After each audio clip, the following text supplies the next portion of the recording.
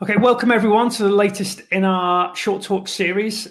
Today I'm talking to an inspiring young leader called Laura Davies, and it's really to find out more about her career to date and get some hints and tips for those Generation Z workers out there at the moment who might be leaving school, college or university and looking to go into the current job market in what is a really tough time. I know from businesses I've spoken to with apprenticeship schemes being pulled back, graduate schemes being cancelled or delayed. It's a bleak time at the moment for those leaving school or leaving college or university and looking at what lays ahead.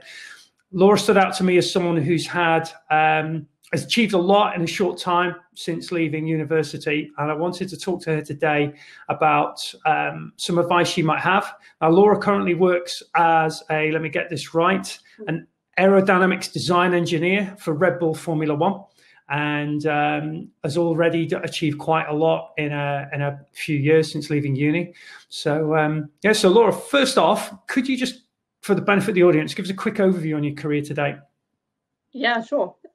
So I started off doing a national diploma in aerospace engineering after I finished my GCSEs. That was obviously quite specific, and I didn't take A levels because there are other options. I then went on to university and did aeronautics. Whilst I was at university, I joined an officer training corps, which is a reserves unit for students in the military. Whilst I was there, I learned a lot, got a lot of transferable leadership qualifications and adventure training qualifications. I transferred into the Royal Electrical and Mechanical Engineers whilst I was at university and got a placement on the Bloodhound project between my second and third year at university, which really made my CV stand out when I left university. I was scouted for a position within the 35th America's Cup within the systems development team, which is Ben Ainsley Racing. From there, I went to Rolls-Royce for about 7 months. It wasn't really an industry that drove me. So I started looking for more fast-paced, innovative projects in which I was scouted for Dyson whilst I was at Rolls-Royce. I worked on the electric vehicle for around 2 years. I worked in the vehicle integration team and dotted about in body structures and vehicle engineering. Then obviously got made redundant last year and thought I'd apply for Formula One. And here I am at Red Bull. That's a lot in 4 or 5 years. And I know when we spoke briefly before the interview, what was quite interesting was the military aspect. And that was at your time at university of getting involved in that. So could you tell us just a little bit more about how you got into that and the effect it's had on you? Yeah, sure. So I credit the military or the reserves for being a huge help with regards to my career. Whilst I was at university, I joined the officer training corps. There's a reserves unit for the Army, the Navy and the RAF. So you can join either one. They've got a selection process, and usually if you've got a bit of confidence, a bit about you, you'll get through. Mm-hmm. So I did that for 2 years where you just do basic soldiering and officer training. And I transferred early because I knew that with doing aeronautics, going into the Royal Electrical and Mechanical Engineers, I'd get some hands-on skills and get a trade. So I chose to be a soldier and didn't continue down the officer route because officers are essentially the managers and soldiers do all the work hands-on. So in the Royal Electrical and Mechanical Engineers, they were linked to the Bloodhound. The government gives subsidised recruits to work on the Bloodhound project, which is the land speed record car. Which is obviously excellent. And whilst I was in the REME, I also did a trade as a vehicle mechanic, so fixing Land Rovers and manned vehicles. So it's really hands-on. It's a really good thing to do, especially for me. And it also helped when I went to Dyson. Kind of knew a lot about the internal parts of a car because I built them by hand. So it aided my career that way with regards to having that hands-on knowledge as well as the theoretical point of view as an engineer, which is really quite rare. So it was a huge help with my career, but also the transferable skills that you learn as well. So I got a leadership qualification from the Chartered Management Institute, level 5 certification. So that obviously looks really good on your CV. You also go through some dire situations whilst in training, and it builds your confidence. And I definitely built a different work ethic having been through the military. And it's really odd to see people that don't follow the same work ethic, that haven't had any interaction with the military. Yes, it's so different. And I think people appreciate sometimes my I can come across quite brutal, quite forceful, but it gets the job done, and people appreciate that, I think. Yeah. That's a trait I've spoken to a lot of leaders over the last few weeks in doing this series, and that get the job done focus has been a key part of it. And it's interesting how just that chance switch onto the reserves at university and getting involved with that led to Bloodhound, which gave you the automotive experience, then into Dyson, and Ben Ainsley, then Dyson, and that theme that's got you to where you are now. Just for the benefit of the people listening, could you just say a little bit more about what Bloodhound is and what your involvement was with that? Yeah, absolutely. So I actually got picked up for it via Twitter. I used to post things, or still do post things on Twitter about military and my career. I was doing it whilst I was at university. So one of the officers that was leading the Bloodhound project from the military side saw me posting and offered me to become a STEM ambassador at the time.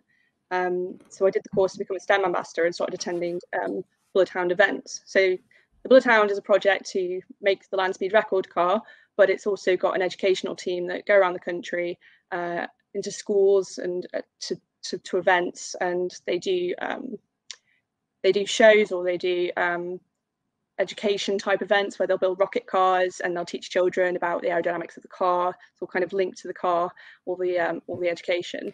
So I did that for a few months, and then whilst I was off university between second and third year, they offered me a chance to go and work there during the summer.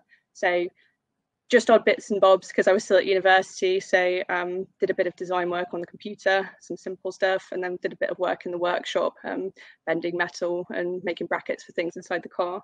So it was a really, really good opportunity. And what speed's the car aiming for? Because this is basically, it's like a fighter jet on wheels, isn't it, really? Pretty much. It's aiming for 1,000 miles per hour. Wow. They've done some really good tests recently. Yeah. Haskin Pan, which is in South Africa. Wow. And when's the next, when are they going for the next record, do you think? No idea. The project kind of slowed down due to funding after I left the project. So someone bought it last year and they restarted it up. The education team kept the thing going whilst it was between hands, and I think they're just continuing to go as fast as they can. So the fact that they got it to Haskin Pan and they got the first test done is really it's really promising. Yeah. So how did you go from there to working on America's Cup yachts? Because I think from what I've seen with the latest yachts, they're amazing pieces of equipment. I mean, they don't even look like boats anymore. How did you get into that? I had no idea that the America's Cup existed. I literally got a phone call. I was quite smart before I left university, and I was putting my CV online everywhere.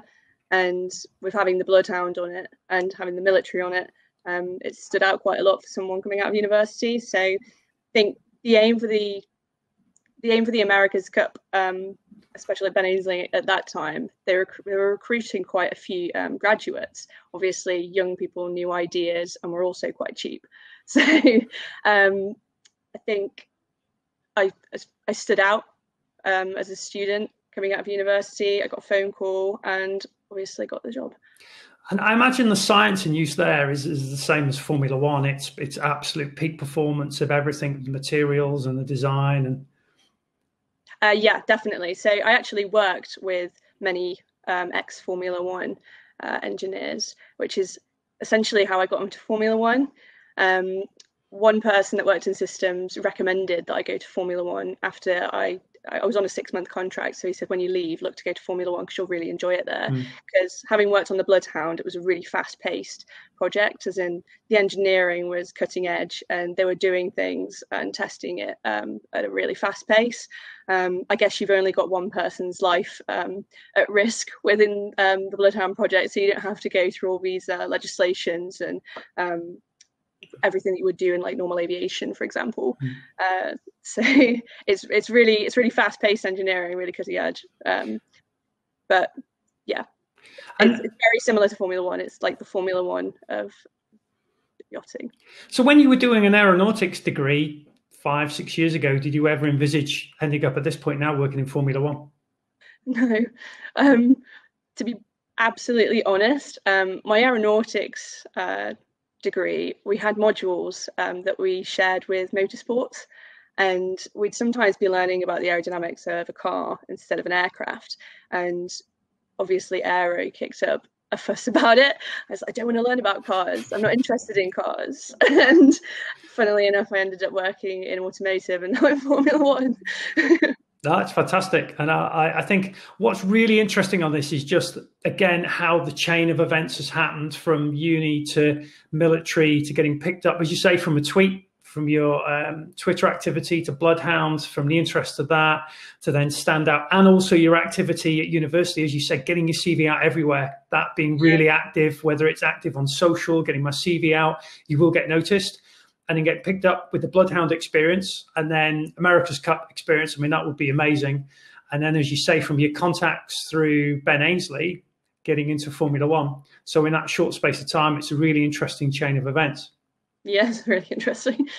Funnily enough, when I had a phone call from Dyson asking if I wanted to join a secret project, which wasn't that secret if you Googled it. It was the same recruiter that actually recruited me to Ben Ainsley Racing. He'd just joined Dyson as a recruiter, and he thought, I'll ring Laura. Yeah. And fortunately, I was looking for a job at that time whilst I was at Rolls-Royce.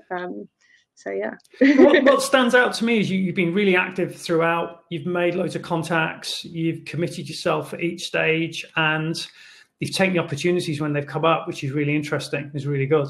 Take every opportunity. Yeah. When I left Ben Ainsley Racing, I didn't know how to sail whilst I was there. I didn't know that much about sailing at all and the sport in general. So I decided to learn how to sail and put myself on a transatlantic crossing. Wow. So I did that and got my competent crew, and I've been sailing with the Army Offshore sailing team for a couple of years. So.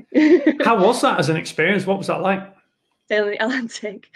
It was like being in purgatory. No, it's really fun. Super fun. We went the trade winds way. We went from Lanzarote to the Caribbean. But there wasn't much wind at all, so we must have motored quite far. But it was super fun, and we stopped the boat at the deepest part of the Atlantic Ocean and got one of the halyards and put a fender on the end and swung off the boat into the ocean. So that was super fun and a once in a lifetime thing. Wow. I had a question for you about what drives you. So tell me a bit about what really drives you. So I think I like to keep myself busy. I get bored, and obviously engineering. I never actually envisaged myself being an engineer when I was growing up. I wanted to be a vet. Right. So it was off the cuff that I decided that I wanted to do aerospace engineering at college. Thought I need to challenge myself or else I'm going to get bored. So I took that route and found out I was quite good at it, I guess. Yeah. So I guess the drive comes from the challenge, because I really love to be challenged, and I'm always looking for new opportunities or looking for holes in things to try and improve things. So that's the kind of thing that drives me. And what about with the military training you've done when you're, I guess, up to your eyeballs in mud and it's freezing cold and you're out on exercises? What about that? What keeps you going with that? I don't actually know. So I guess because you're there, you're not on your own, you're part of a team, and you don't want to let your team down. So that's the drive for me there. You don't want to be that one person that's making the rest of the team fail, and you want to help everyone and you want to shine. So that's what drives me within a military setting. It's fascinating you say that, because the last person I interviewed was Sarah Donahue, who was an offshore powerboat racer who fought her way back from a really bad crash. And when I asked her about motivation, she said the same thing. I want to be back for my team. I don't want to let my team down. And even when she got back into a boat 2 years after nearly dying, she said, yeah, I wasn't going to show any fear because I wasn't going to let the team down. So it's interesting you mentioned that. What about role models? Now, I know when we spoke about this, you said, oh, I'm not sure, but there must be someone who's had an influence on you to date, whether it's a lecturer, teacher, or someone. Is there anyone who you think has helped shape your character and motivation to date? I guess there is one person. I don't remember their name for love nor money, but it was more of a negative influence than a positive.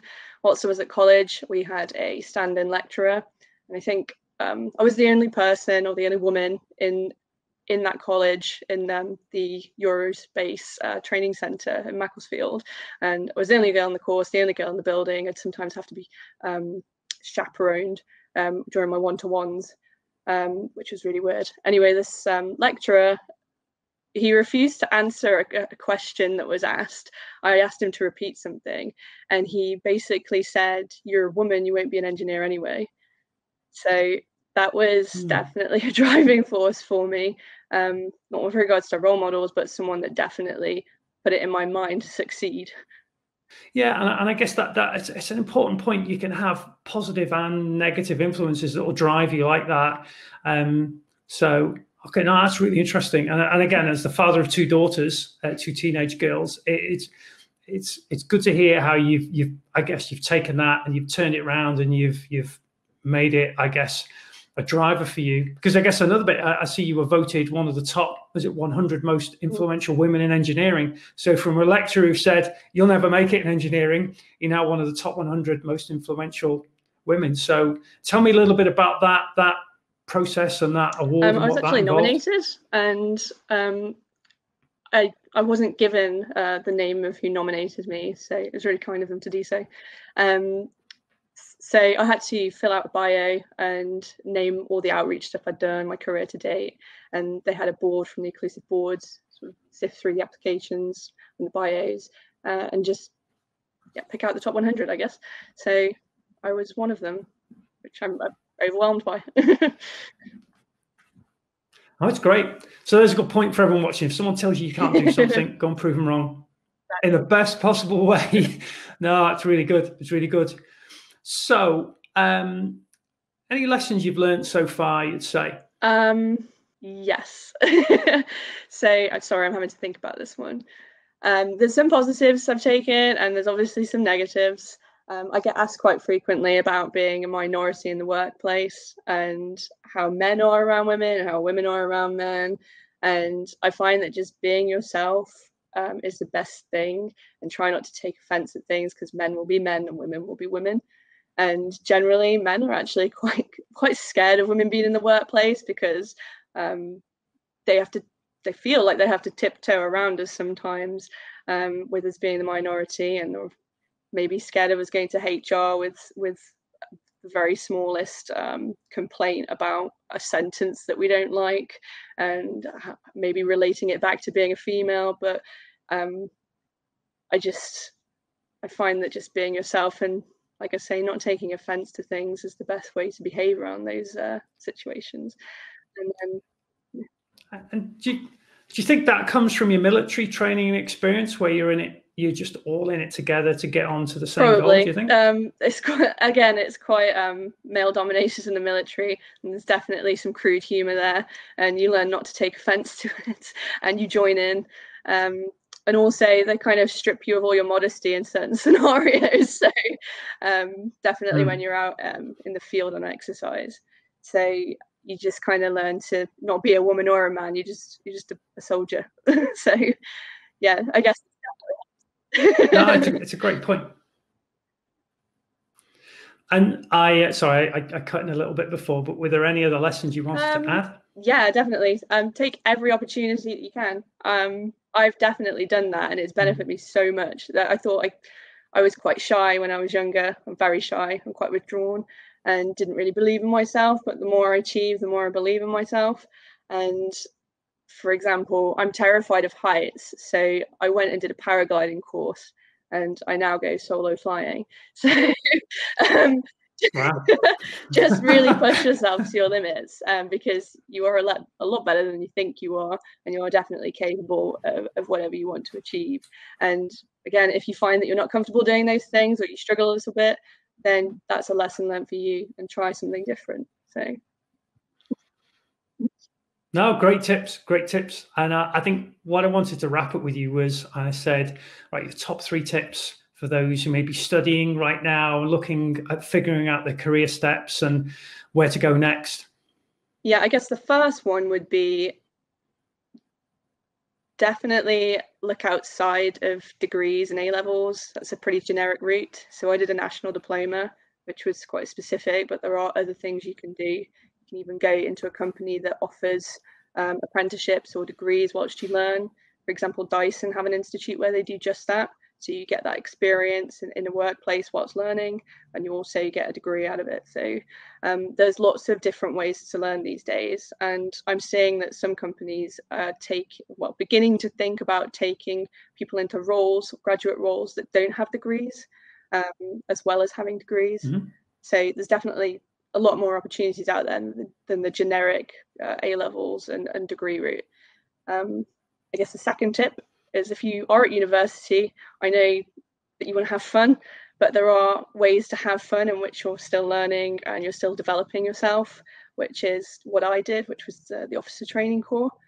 So having something outside of your studies, which is fun, but also engaging, and you still learn and you're still committed to something, it looks really good on your CV when you come out of university. And I guess my third tip is just literally put yourself out there and do, or at least try everything.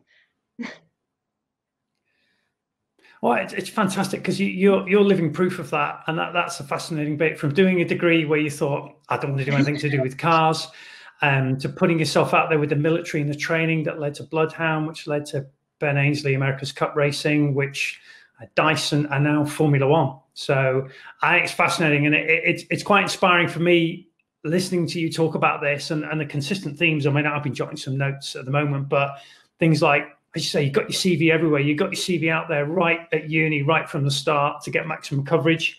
You were active on social with the Twitter stuff you were doing, which got you picked up. And active on social, I guess, with the right stuff as well. Not, I see a lot of rubbish out there, but obviously you were putting out some good quality content, which has got picked up. And the really good point is, someone tells you can't do something, then go prove them wrong. And you've done that in the best possible way. And it's really good. It's really inspiring to see that. And to push yourself, clearly, as you say, at uni, when you could have been out partying or sleeping most of the day, you weren't. You were out,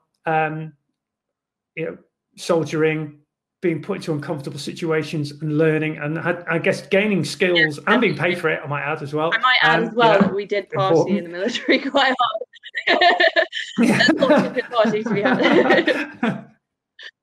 Yeah, but I think it's fascinating for me talking to you and understanding how I can see how it shaped career today. And I mean, I say career today, we're still early stages, but you've achieved a huge amount in that time, and it's really inspiring. And I'm hoping that if there's someone watching this and maybe just finished uni, was about to finish uni and thinking, what do I do? What are my options? I'm looking out at if I read the news that the job market doesn't look great, what's happening with the economy, and I think there's some key lessons there. No matter what's happening out there, push yourself, take every opportunity, get your CV, get your details out there, be active on social, get noticed, and work hard.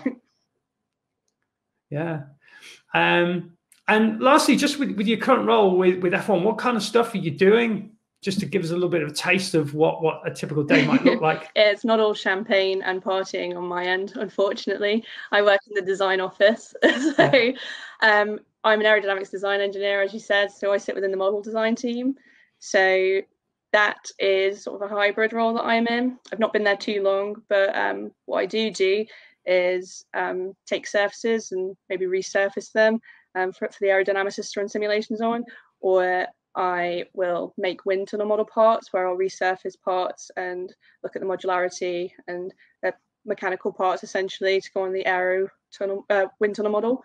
And then also looking at pressure tap system for the wind tunnel model, just aligning that to all the new parts. So predominantly working with the wind tunnel model, which is 60% of the real car size.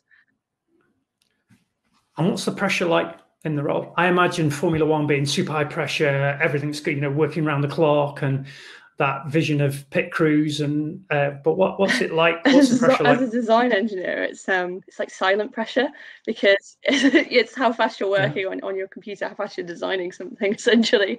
So yeah, it's stressful in a sense where you've got really short time constraints. With regards to what pieces need to be made and tested to go on cars for races. So there's a program that we align to with regards to what we test and when it needs to be done by to go on the car at a certain race. So if it's not done, then obviously the car doesn't get upgraded. So I don't know what's going to happen when we go back to work, because obviously we don't know where or when we're racing at the moment. So we'll see. Yeah.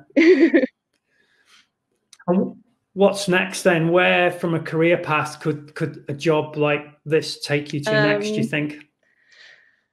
I'm going to see how I fit in Formula One first. Maybe I want to stay and go up the ranks, or maybe I'll look for a small startup. I realise that startups are a really good way to go because you learn a lot. There's varied roles within startups where you're not just working on a single area of the engineering. You're working through many different areas, and you learn a lot. So I'm still in the process of learning, really. I've only been graduated for 3.5 years, 4 years coming up to. So I still very much like learning and being technical. Wow. It's been really inspiring today. So for those of you watching with your degree, there you have it. I mean, Laura's, as you say, 3.5 years, graduated, served as a soldier in the military, worked on land speed record car that's aiming to do 1,000 miles an hour, America's Cup yachts, worked on the designing of those, sailed the Atlantic with the military, worked on Dyson electric cars, and now as a Red Bull Formula One Aerodynamics Design Engineer. That's amazing. And it just shows from that hard effort, that focus, and putting yourself out there, what you can achieve. So thanks again to Laura. It's been really cool talking to you, really inspiring. And I hope others watching this might get, might give them that extra nudge or that edge to really push themselves. So thanks again.